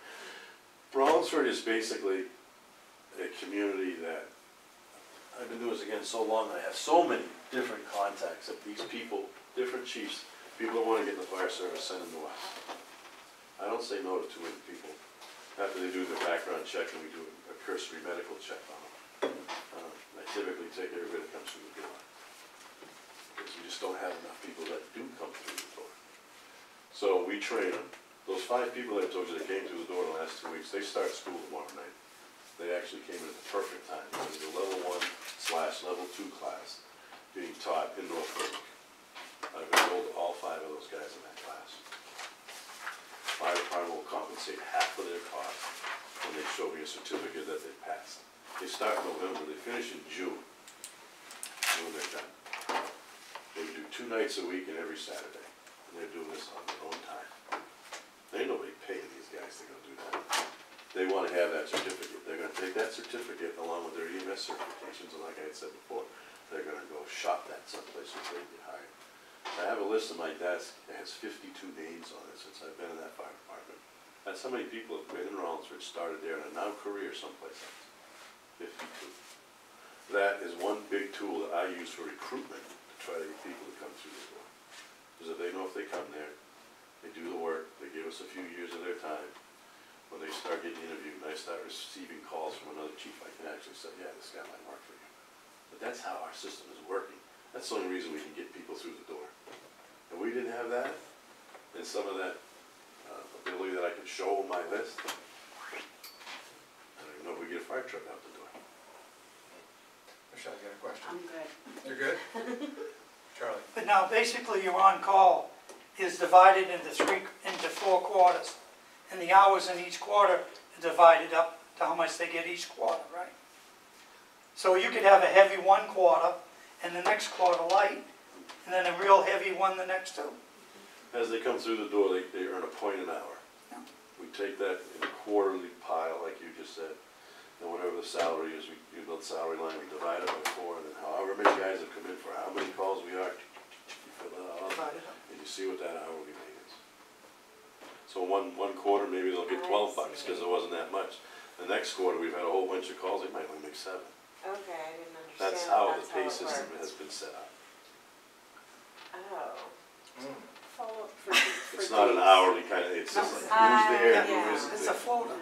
It is, it's pretty much what it He is. divides And it that's up. also that way, so if these guys want to get paid and make some money, well, show up. Right, okay, okay. They get paid for some of their training, they get paid for some of their meetings, because it's mandatory that they at least show up. We have all this stuff on Monday nights, you guys need to show up and be involved, because some of these guys work so much that calls come in when they're working, I never see them. I have no way of being able to mandate any of that stuff, they come in when they're available. After I beat them up a little bit because I don't see them. Denise, I have a question for you. So you limited the police department to a 2% increase, but you're allowing a 24% increase for the fire department? What's your thought process around that? Well, we did 2% per employee, so that's for how many employees he has at total. But I mean, we always apply it to the line, 2% across to the line, the whole line.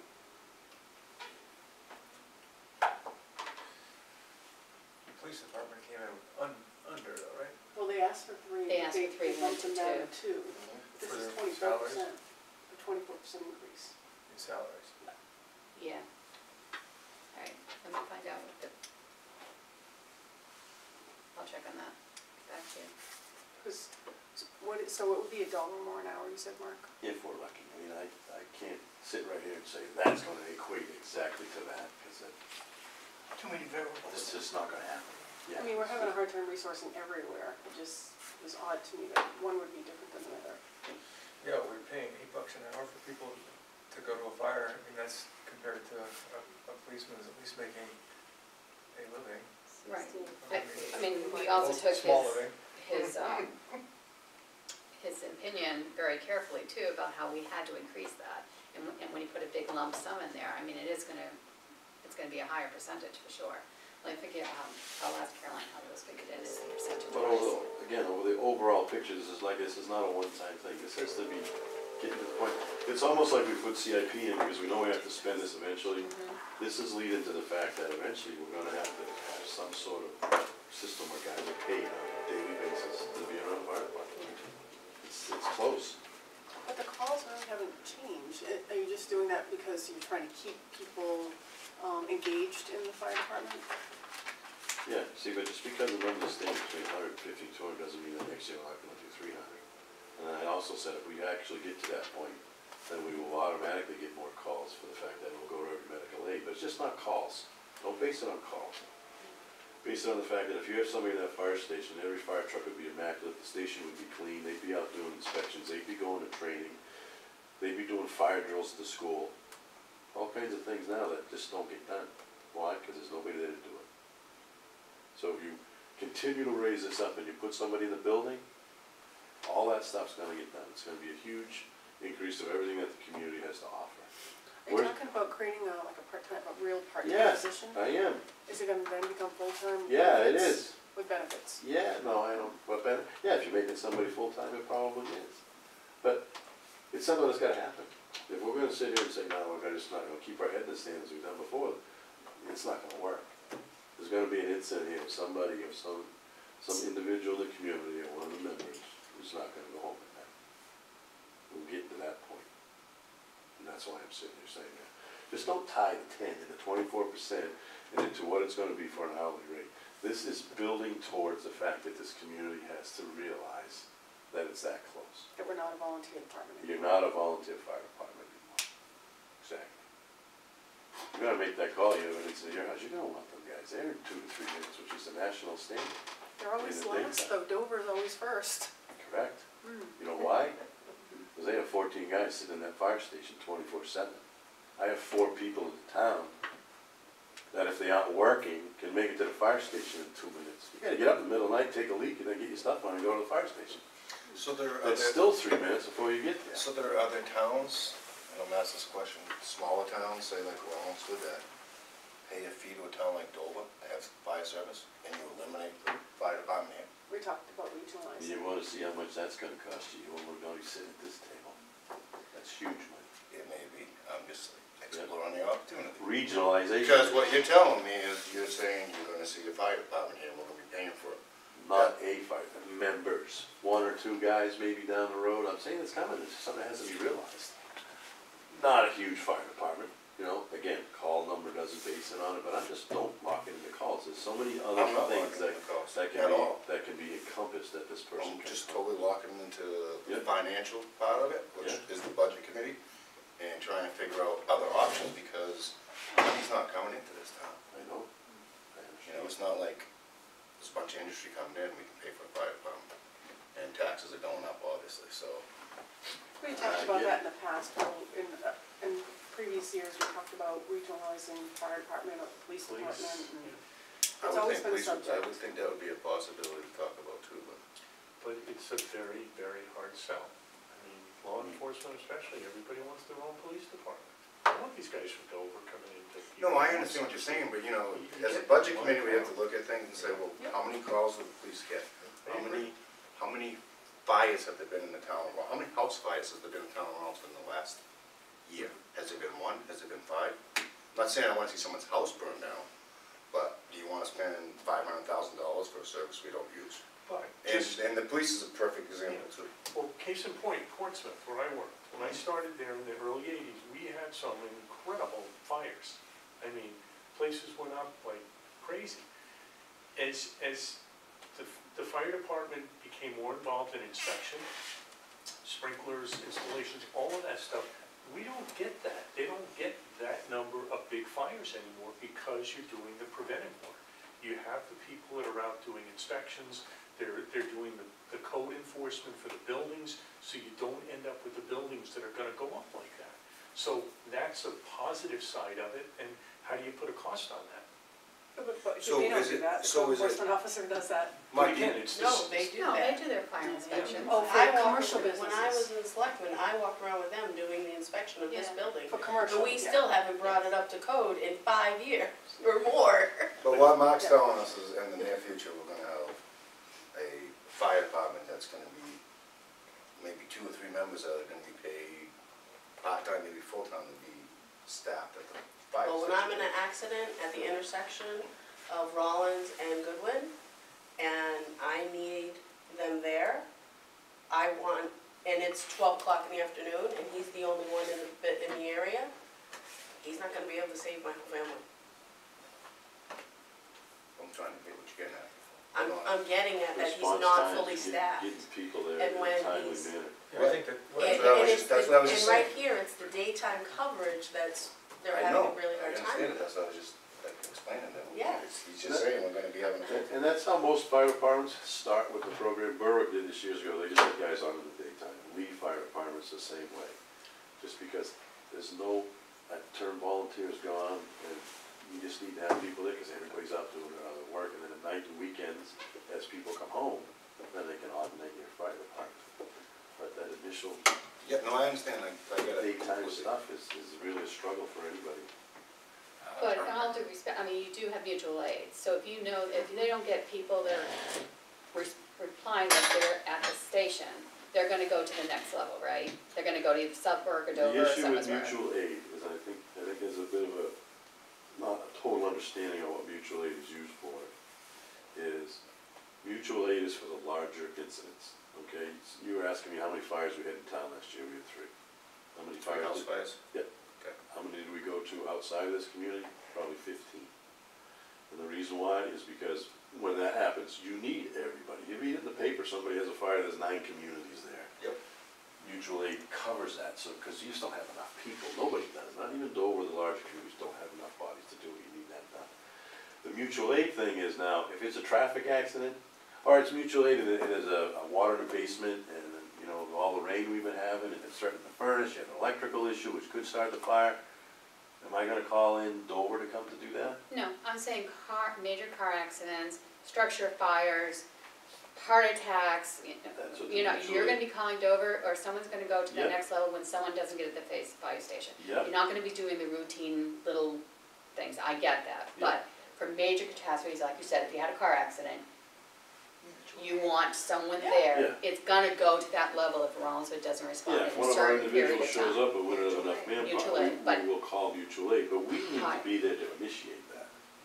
Well, you Fire- also have, A fire department representative has to be there. Don't I know, but you also have some, Yeah, but we need to have one of our members there in order to initiate that. but don't you have something come automatically based on what call type it Yeah, is? for one Like type of call, structure, right? structure fire. Yeah, We have an okay. automatic mutual aid agreement with the community of South Yeah. Berwick.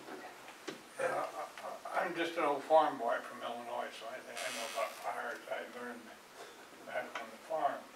The first thing though, I knew that we were at least 10 miles or more from any fire station. Back on the farms and so forth, you just, and it took 30 minutes to get somebody there if you got a real big fire, so you knew you were gonna lose your house if it got. And when I first came here, 45, 50 years ago now,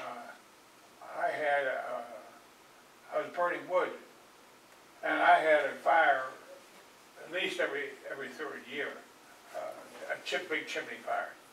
And of course, you people got over there. I would say Take after care the of second that. time doing that, you may Right, want to right. thought that.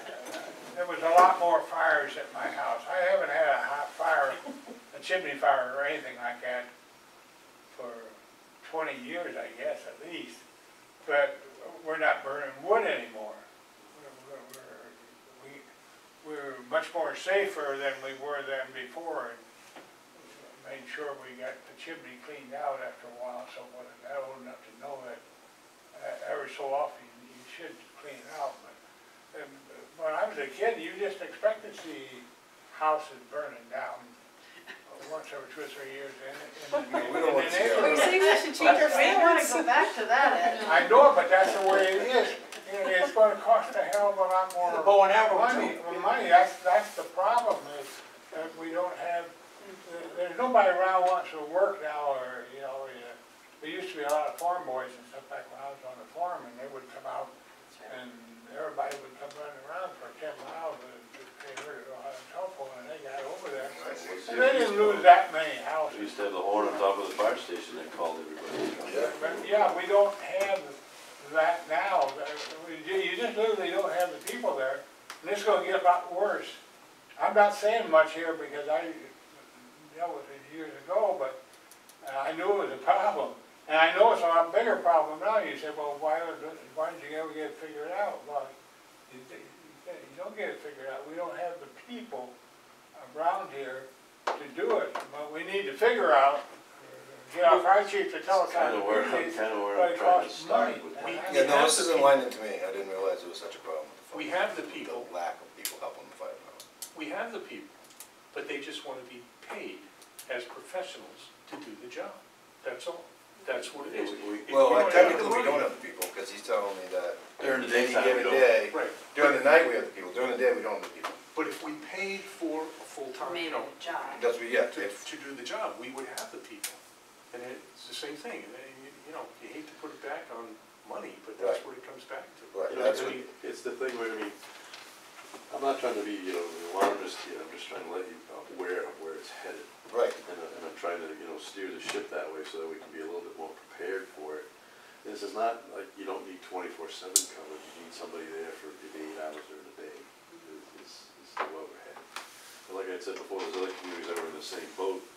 There's only one community in your local area now that still doesn't have paid people, that's Elliott. And they're this close to themselves. But during the daytime, what Elliott does is they have 4 members that work for the highway department, which leave and go to the fire station and become firemen for that amount of time. We used to have Mike Spinney who works on it, he works still here for, and he would do that, but he's no longer a member of the fire department. Robbie Roselli, his father, isn't here tonight, right? Isn't he on the budget committee? Right. Yeah, his son just got hired at Pease, he was a member with us, that's another one of the guys that we lose, and then we try to recycle some other. He moved to Lebanon, bought a house. I can't have somebody respond to the fire station from Lebanon, that doesn't make much sense. But he works for the water department now, so during the day, he works 2 or 3 days there, so we put him back on the fire department, because now I may have one daytime guy. Got it, How do I know what days he works? got it. So, I'm constantly in flux, trying to make sure there's people to put this all together. Yep. But I can see where there's gaps, and I can see what could happen on the other side, and that's what I'm trying to steer us away from. Got it.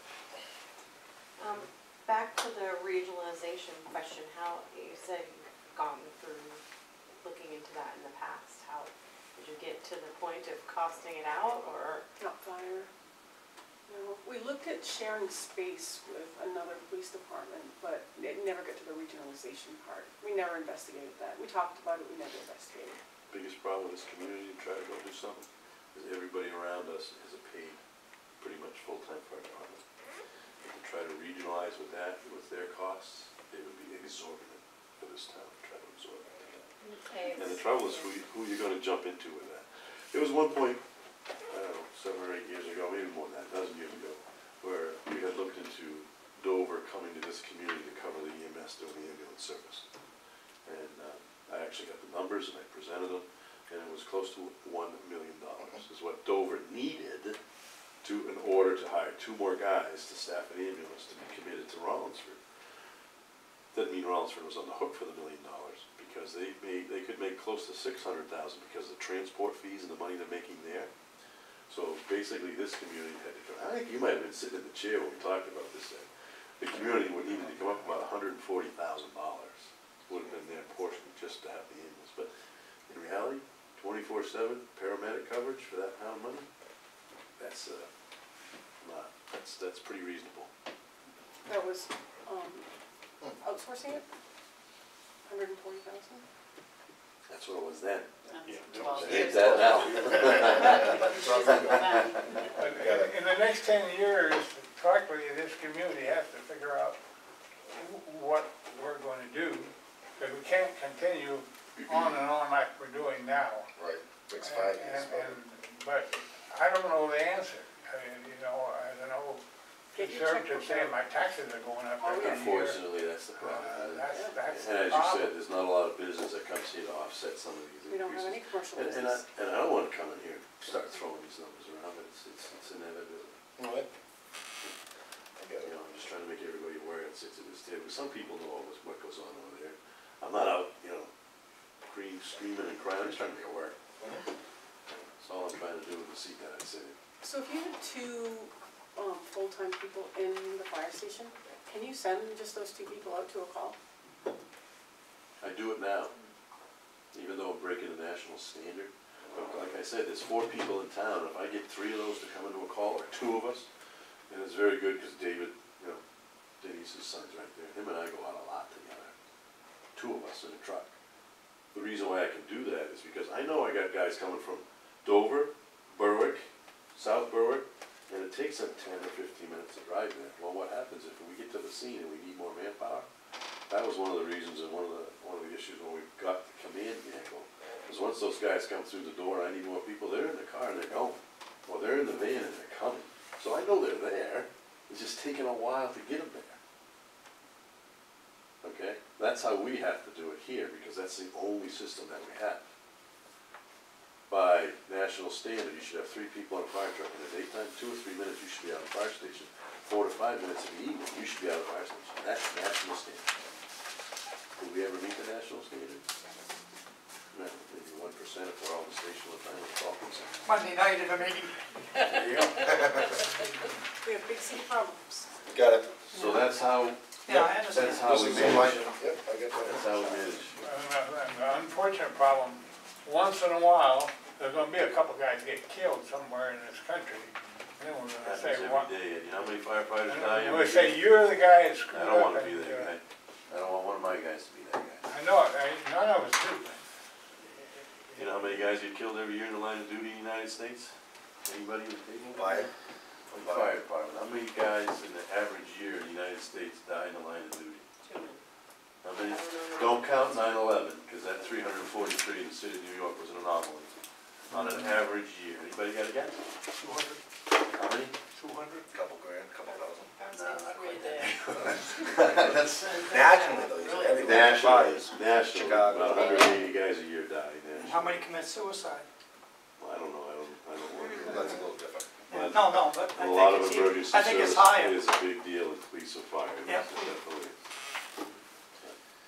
So, Mark, you said you don't have any way of providing some number of man-hours that, I can get you some sort of man hours if you'd like that. I can be interesting to know. put on how many calls we have as to how many hours we've spent on that. Okay, great, thank you.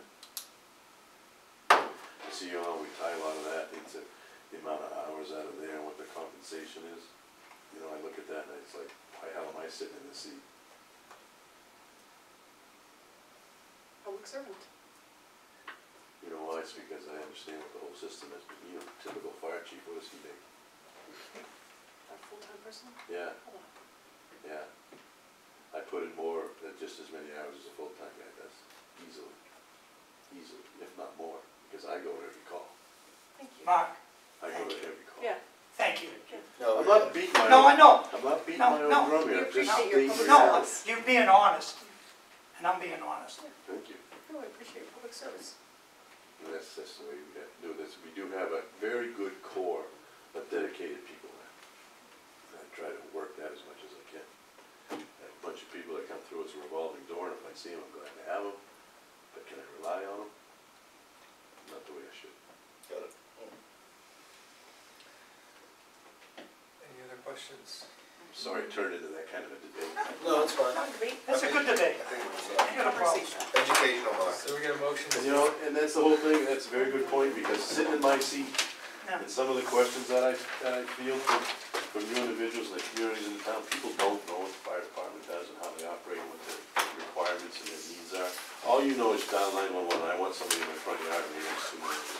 And I get that, and that's what we're trying to provide. Got it. I got a motion to adjourn. Oh, hold it, Other Oh, business? good. I've got Yes, sir. Sorry. stuff to bring up. Yep. Okay, I got a question for Denise. Thanks, Mark. On the CIP cemetery and rec, are we gonna have those budgets Friday? Am I all done?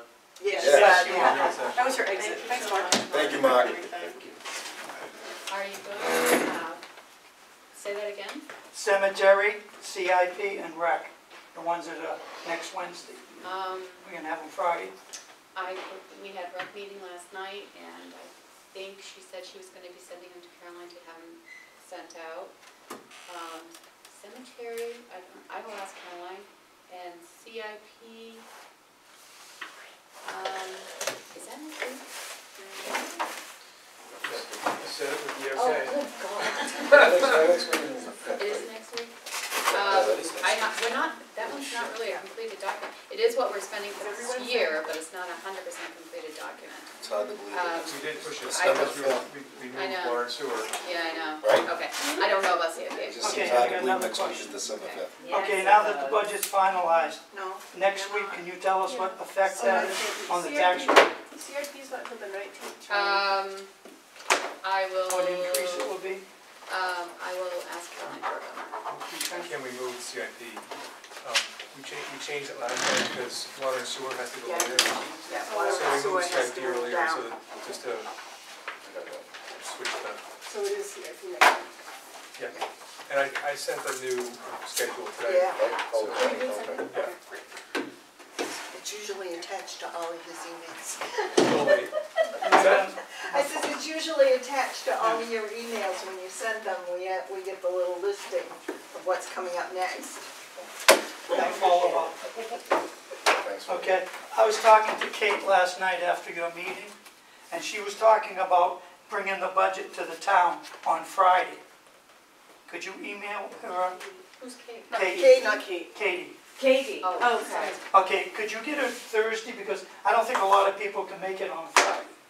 But if it was here by Thursday, at The 5, Thursday before Thursday before your meeting. your meeting with us. Because she's gonna make a packet out for all the budget committee. And she's gonna drop it off at the school, at the town hall here on Friday, but I think if she could do it Thursday, because I don't think Yeah, Michelle Friday. can make it. Friday. And it'd be more convenient if she could get it here by 5 on Thursday before her meeting. Why can't they email? What? Because she's doing a whole, She's doing the whole packet, Oh, whole binder. wow. If for some reason she can't, I can make sure that you get it. Anyone. Yeah, I mean, I'm Deliver not it. here on, Yeah. I can't get here at 9 on Friday. No. But I- Thursday night I yeah. can pick it up if anyone's here. yeah, that's what would make it a lot easier for a lot of us to, a lot of people to get it on Right. Thursday night. When the town hall's already open. Right. So I didn't realize that's not a non-electronic thing. I No, guess no. they're not doing it No, no, that's fine, electronically yeah. because they usually do it electronically. Yeah, I don't But know why- Katie's doing a whole big Packet packet. with all the background information. We're getting everything that the school School board gets. gets. That's a little bit, isn't it? Yeah, it's a lot. Do you want to, you guys had a couple of questions, or actually it was mostly Charlie that I can answer for, actually I can answer one and then you'll see the others when I present the budget. You asked about the grant money that Yes. security grant money, and whether it would be in this coming year's budget. And because it's unanticipated revenue, it will get tacked on to the end of the budget, we can't spend it, so it will be returned to the town That's what I at was the end of asking. the year. That was, that's what I thought. Yep, so I did get clarity on that Yep, for I you, thought just that so was- you know. Thank you. Just a quick question for Denise. Denise, do you have a proposed tax impact of this budget? That's what. No, Charlie I already just asked Yeah, no, not Of yet. the town budget? Yeah, Oh, okay. Charlie asked her. He to asked get me one. if we're gonna have it by Oh, next sorry. week. By I next was kind of Wednesday. tuned out. It's all right. Understandable. Okay. Any other business or questions? No, motion was Second. All in favor? Next Aye. Wednesday. Adjourned. Yeah, same time, same place. This was an easy one. It's an eye opener. No, this is the one. Yeah, this was, Yeah, this will be straight. I don't know what to do with all these extra copies. Oh, look at the town. I'm sorry? These are these extra copies, it's the